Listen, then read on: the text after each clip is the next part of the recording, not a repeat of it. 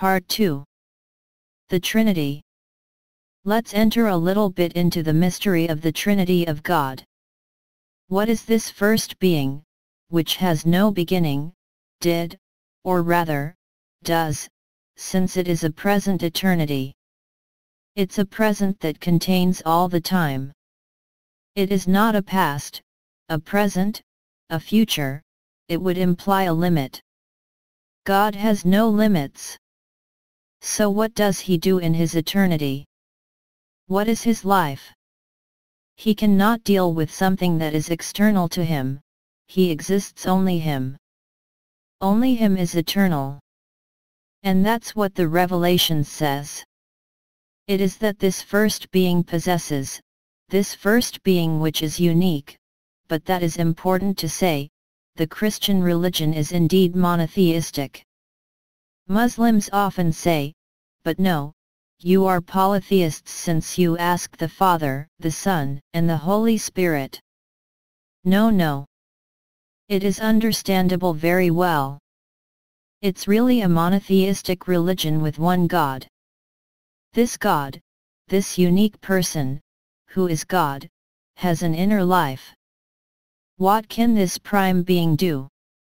We demonstrated before philosophy came to discover that he is a person. Obligatory. He is his intelligence. Since he has no limit, he cannot ask distinctions like that, and he has a will, which is the characteristic of all minds. Well, the only thing God can do in his eternity are activities of his mind. There is only one object that he can contemplate in his eternity, only one thing. It's himself. So from philosophy we feel the coherence of this revelation that says that, and it is St. John who says it in his Gospel at the very beginning, in the beginning was the Word. The verb is a Latin word which means knowledge.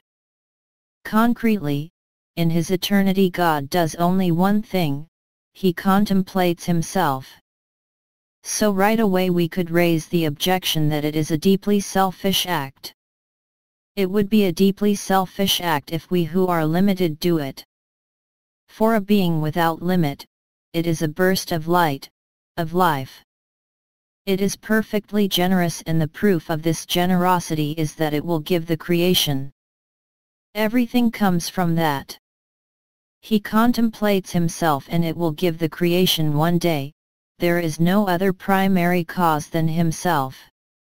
When we contemplate ourselves, when we close our eyes, for example, we find that we are not even able to accurately remember the shape of our own face.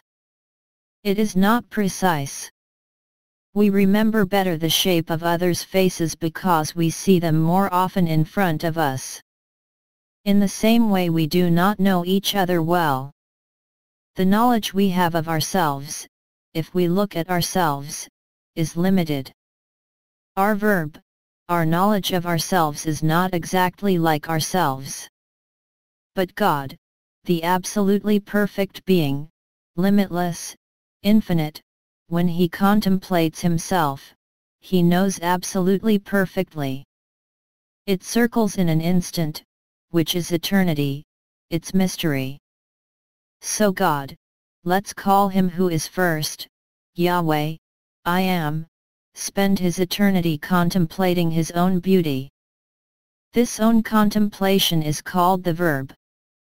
In other words, the concept he has of I himself.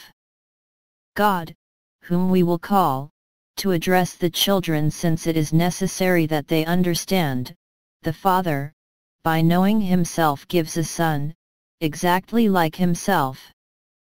We have therefore the Father who is God and the Son who is simply the knowledge that God has of himself. Do we have two gods? Two infinities, face to face?